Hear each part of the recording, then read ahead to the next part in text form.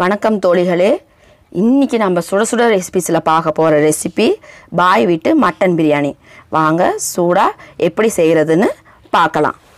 First நான் எடுத்துருக்க பொருள் வெங்காயம், அதாவது நீல வாக்கில் வெட்டி வச்சுருக்கேன் வெங்காயம். இதை நம்ம சின்ன சின்ன துண்டு துண்டாலாம் அரியக்கூடாது. அடுத்து தக்காளி சின்ன சின்ன துண்டாக நான் அரிஞ்சு வச்சுருக்கேன். ரெண்டுமே நான் 300 கிராம் எடுத்துருக்கேன். அடுத்து பச்சை மிளகாவில் நான் முன்னாடி மட்டும்தான் கீறி விட்டுருக்கேன், ஃபுல்லாக நான் அரியல. அடுத்து கொத்தமல்லி ஒரு பவுல் அளவு நான் எடுத்துக்கிட்டேன், வாஷ் பண்ணி வச்சுருக்கேன். அடுத்து புதினாவும் ஒரு பவுல் அளவு நான் வாஷ் பண்ணி வச்சுக்கிட்டேன்.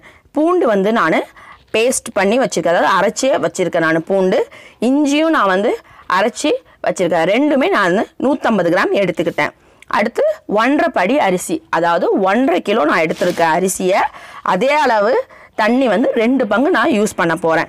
ஃபஸ்ட்டு மட்டன்கிறனால தனியாக வேக வச்சிடணும், அப்போ தான் பிரியாணியில் மட்டன் வேகும். பாருங்கள், மட்டனை ஃபஸ்ட்டு உப்பு போட்டு வாஷ் பண்ணிவிடுங்க. வாஷ் பண்ணதுக்கப்புறம் ஒரு குக்கரில் தனியாக மட்டனை போட்டு அதுக்கு தேவையான அளவு தண்ணி, தேவையான அளவு உப்பு, காரத்துக்கு ஏற்ற மாதிரி 2 ஸ்பூன் அளவு மிளகாத்தூள் எல்லாமே போட்டு ஒரு 4லேருந்து 5 விசில் அளவுக்கு விசில் விட்டுருங்க.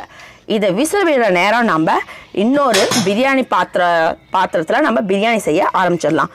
150 மில்லி நெய் ஊற்றுறேன், 150 மில்லி கடலை எண்ணெய் தான் நல்ல ஒரு ருசியை கொடுக்கும். அதனால் கடலை எண்ணெயை நான் ஊற்றுறேன். நல்லா காஞ்சதுக்கப்புறம் தேவைன்னா லவங்கப்பட்டை போடுங்க. நான் போடலை, ஏன்னா நான் இஞ்சிலே நான் அரைச்சிட்டனால நான் போடலை, நீங்கள் வேணால் போட்டுக்குங்க. இப்போ இதில் பச்சை மிளகா போட்டாச்சு. பச்சை மிளகா பாருங்கள், நல்லா பொரிஞ்சு வருது. அந்த ஸ்டேஜில் நான் ஆனியனை போடுறேன். ஆனியனை போட்டதுக்கப்புறம் நல்லா இதை பொன்னிறமாக நல்லா வதக்கணும். நல்லா செவக்க நல்லா வதக்கணும். ஆனியன் எண்ணெய் மட்டும் தனியாக தெரியும், ஆனியன்லாம் நல்லா வணங்கி சுருங்கி இருக்கும். அந்த அளவுக்கு நல்லா வணக்கி விடுறீங்க. பிரியாணியை பொறுத்த வரைக்கும் நல்லா வணக்கிறது மட்டும்தான் டேஸ்ட் கொடுக்கும், இல்லைன்னா அது டேஸ்ட்டாகவே இருக்காது. அதனால் நல்லா வணக்கிடுங்க. மேலே எண்ணெய் மட்டும்தான் தெரியணும். ஃபுல்லாக வணக்கினதுக்கு அப்புறம் தான் நம்ம இஞ்சி பூண்டு நம்ம அரைச்சி வச்சு இந்த பேஸ்ட்டை போட போகிறோம். இது ஒரு விஷயம் பார்த்திங்கன்னா, நான் பாதி வெங்காயம் தான் போட்டிருக்கேன். நான் அளவில் சொன்னதில் பாதி வெங்காயம் தான் போட்டிருக்கேன். மீதி வெங்காயம் எப்போ போடணுங்கிறத நான் சொல்கிறேன். இப்போ அடுத்து அரைச்சி வச்சிருந்த பூண்டை நான் ஆட் பண்ண போகிறேன். பூண்டை ஆட் பண்ணதுக்கப்புறம் நல்லா அதில் வணக்கணும். கொஞ்சம் அடி பிடிக்காத அளவுக்கு ஃபஸ்ட்டு நல்லா வணக்கணும். அப்புறமா தான் நான் இஞ்சி ஆட் பண்ண போகிறேன். பாருங்கள், பூண்டை நல்லா வணக்கிட்டுருக்கேன். ஃபுல்லாக வணக்கிடணும் பூண்டு.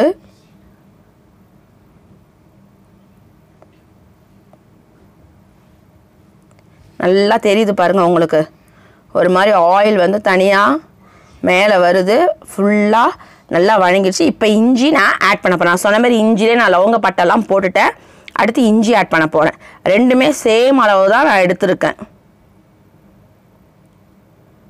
ஃபுல்லாக அதே அந்த 2 மசாலா, அதாவது இஞ்சி பூண்டு பேஸ்ட்டு, ஆனியன். இப்போ நான் என்ன பண்ண போகிறேன் அப்படின்னு பார்த்தீங்கன்னா, நான் மீதி வச்சுருந்த ஆனியன் இருக்குல்ல, அதை இப்போ ஆட் பண்ணுறேன். ஏன்னா ஃபஸ்ட்டு ஆட் பண்ணது நல்லா வணக்கி இருக்கும்.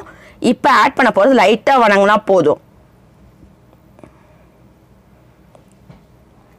மீதி ஆனியனை ஆட் பண்ணிட்டேன்.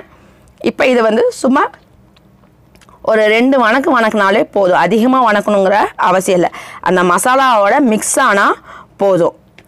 பாருங்கள், ஃபுல்லாக நல்லா அந்த மசாலாவோட மிக்ஸ் ஆகிடுச்சு. இதுக்கெலாம் நம்ம அந்த எண்ணெய் தீரினா அப்படிலாம் இல்லைங்க. பாருங்கள், ஃபுல்லாக மசாலா மிக்ஸ் ஆகிடுச்சு. இப்போ நம்ம அரிஞ்சு வச்சுருந்த தக்காளியை இதில் ஆட் பண்ண போகிறோம். தக்காளி அதிகமாக சேர்க்கக்கூடாது. தக்காளி சேர்த்தா 2 விஷயம், புளிப்பும் அதிகமாக ஆகிடும். அது மட்டும் இல்லாமல் தக்காளி சாப்பாடு சாப்பிட்ற டேஸ்ட்டு தான் வருமே தவிர பிரியாணி டேஸ்ட்டு வராது. அதனால் தக்காளியெல்லாம் சொன்ன அளவு மட்டும்தான் நீங்கள் ஆட் பண்ணணும். அதேமாதிரி தக்காளியை இப்படி தான் நம்ம பண்ணணும். ஒரு சிலர்லாம் அந்த தக்காளியை குத்தி விட்டு அந்த பேஸ்ட் மாதிரி பண்ணுவோம். அந்த மாதிரிலாம் பண்ணக்கூடாது. இந்த மாதிரி மட்டும்தான் வணக்கணும். இதில் வணங்குறது மட்டும்தான் நமக்கு டேஸ்ட்டு கொடுக்கும். இப்போ இந்த தக்காளி பாருங்கள் நல்லா வணக்கிடுச்சு. கலரே உங்களுக்கு வேறு மாதிரி தெரிய ஆரம்பிச்சிருச்சு. இப்போ இதோட நம்ம வாஷ் பண்ணி வச்சுருந்த புதினா கொத்தமல்லியையும் இதோட ஆட் பண்ணிட போகிறோம்.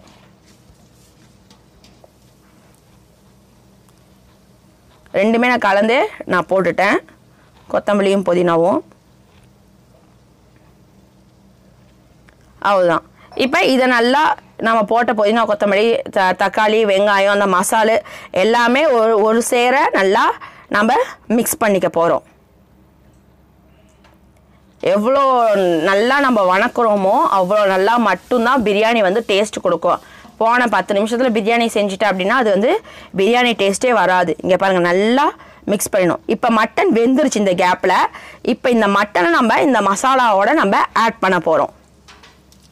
மட்டன் வந்து மசாலாவோட ஆட் பண்ணும்போது நல்லா வந்து அந்த மசாலாவோட நல்லா மிக்ஸ் ஆகணும். மட்டன் ஃபுல் அண்ட் ஃபுல் நல்லா மிக்ஸ் ஆகணும்.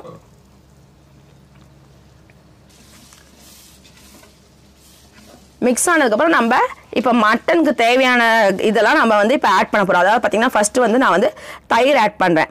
தயிர் வந்து 2 விதத்தில் நான் ஆட் பண்ணுறேன். லைட்டாக புளிப்பாக இருக்க தயிரும் கொஞ்சம் ஃப்ரெஷ்ஷான தயிரும் ஆட் பண்ணுறேன். தயிர் வந்து நல்ல ஒரு டேஸ்ட் கொடுக்கும். மட்டன் நம்ம இது பண்ணும்போது நல்ல ஒரு டேஸ்ட் கொடுக்கும். 2 தயிர் நான் இப்போ ஆட் பண்ணிட்டேன். அடுத்து கொத்தமல்லி தூள் வந்து நான் 2 ஸ்பூன் கொத்தமல்லி தூள் நான் ஆட் பண்ணுறேன். அடுத்து ஏற்கனவே நம்ம காரத்துக்கு கறியிலையும் போட்டுட்டோம், பச்சை மிளகாவும் ஆட் பண்ணியிருக்கோம். அதனால் 1 ஸ்பூன் மட்டும் நான் மிளகாத்தூளை நான் ஆட் பண்ணுறேன். இப்போ எல்லாத்தையுமே ஒரு நல்லா மிக்ஸ் பண்ணி விட்டுட்டேன். ஃபுல்லாக எல்லாம் மிக்ஸ் ஆகிடுச்சு. இப்போ இதில் வந்து நான் கறி ஊற்றுனால வேக வச்சல அந்த தண்ணியை நான் ஊற்றிட்டேன். நம்ம தனியாக குக்கரில் வச்சுருந்த தண்ணியும் நான் இதில் வந்து ஊற்றிட்டேன். இப்போ இதுக்கப்புறம் நம்ம ஒரு 5 மினிட்ஸ் வந்து நம்ம மூடி வைக்க போகிறோம். இந்த கேப்பில் நீங்கள் என்ன பண்ணுறீங்கன்னா அரிசியை வந்து நீங்கள் கழுவி ஊற வச்சிடணும். அதாவது ஃபஸ்ட்டே 2 டைம் கழுவிடுங்க. கழுவினதுக்கப்புறம் ஊற வைங்க. ஏன்னா ஊற வச்சுட்டு கழுவினீங்கன்னா அரிசியெல்லாம் உடைய ஆரம்பிச்சிடும். அப்புறம் அரிசி வந்து நல்லா இருக்காது. இப்போ பாருங்கள், ஓப்பன் பண்ணிட்டேன். கொஞ்சம் அந்த மட்டனோட எசன்ஸ் எல்லாம் இறங்கியிருக்கும். இப்போ ஒரு படிக்கு 2 படி அளவு தண்ணிங்கிற அளவுக்கு இப்போ இதில் தண்ணி ஊற்றணும். இப்போ நம்ம எதில் அரிசி அளந்தோமோ அதே வந்து நம்ம தண்ணி அளவுக்கு நம்ம எடுத்துக்கணும். இப்போ ஃபுல்லாக நான் தண்ணியை ஊற்றிட்டேன். தண்ணி ஊற்றுனதுக்கப்புறம் தேவையான அளவு உப்பு சேர்க்கணுன்னா உப்பை ஆட் பண்ணிடுங்க. இப்போ இது வந்து கொதி வரணும். அப்போ அதுக்கு நம்ம மறுபடியும் என்ன பண்ணிடணும்னா ஒரு 5 மினிட்ஸ் நம்ம மூடி வச்சிடலாம். நான் பாருங்கள் 3 படி தண்ணி ஊற்றுறேன். அதை நான் எடுத்துருக்கிறது 1.5 படி ஜிலேபி பவுடர், அதாவது கேசரி பவுடர், கலருக்கு கேசரி பவுடர் நான் ஆட் பண்ணுறேன். இப்போ எல்லாமே நல்லா மிக்ஸ் பண்ணி விட்டுருங்க.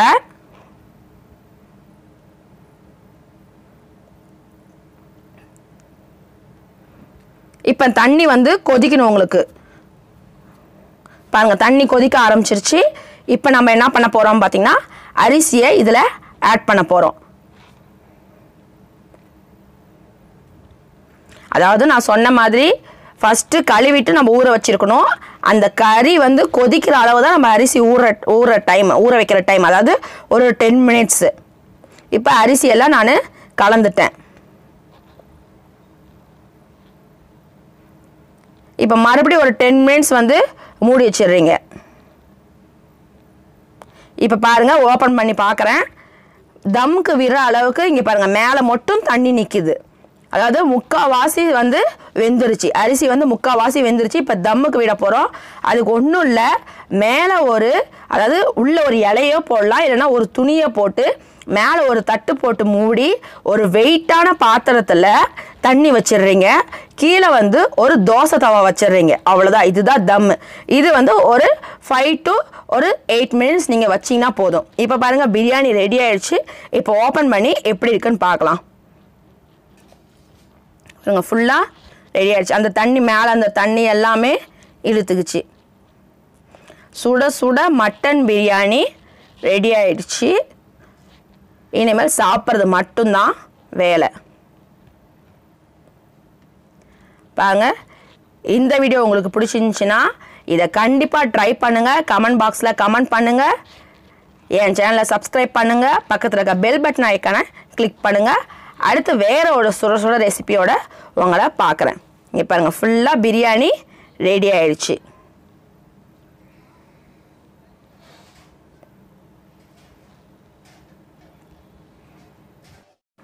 நான் இப்போ சூடாக சாப்பிட போகிறேன்.